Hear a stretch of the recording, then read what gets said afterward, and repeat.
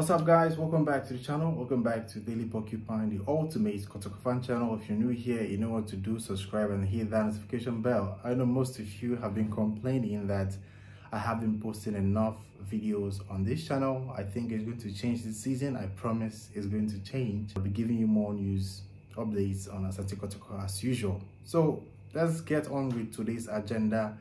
Well, I'm here to report that Asante Kotoko will arrive in Accra today, Tuesday, 9th of August, to begin their preseason ahead of the upcoming season, obviously.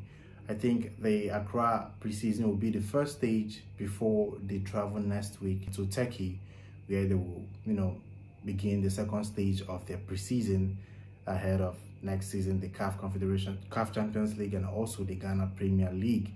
Now, the thing I can't confirm is if the coach is with the team. I can't confirm that. I tried to, get reports to see if the coach traveled with the team, but so far I've been unsuccessful to confirm. But if you ask me what do you think, I will tell you that I don't think Prosperity is traveling with the boys to Accra for the preseason, because the last I heard of the coaching situation at Kotoko is that they are trying to, find a mutual agreement, because Prosperity has been very, very clear about it that he wants to leave.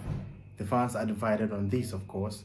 Some fans feel that the coach should leave if he wants to, because he obviously started the project, and if he feels that I can't continue, I have won the league for you guys, I want to go, you should go.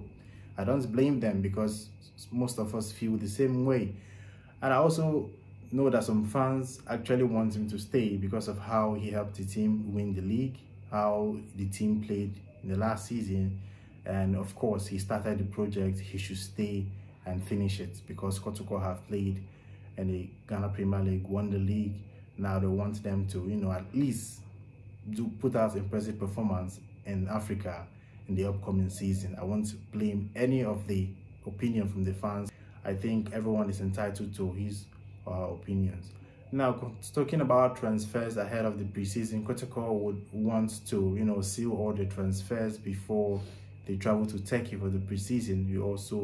I also reported, if you follow me on Twitter, I also reported that Kotoko have reached an agreement to sign the Cameroonian goalkeeper, Moise Poati. I think that's his name. And I also heard that Kotoko are trying to seal the signing of another Cameroonian defender. We've started calling the club Cameroon FC, because I think the majority of the foreign players in the club are from Cameroon. Obviously, Mbella, Fuege, the goalkeeper, and the defender. If all players are being signed, I think we'll have 4 Cameroonians in the team.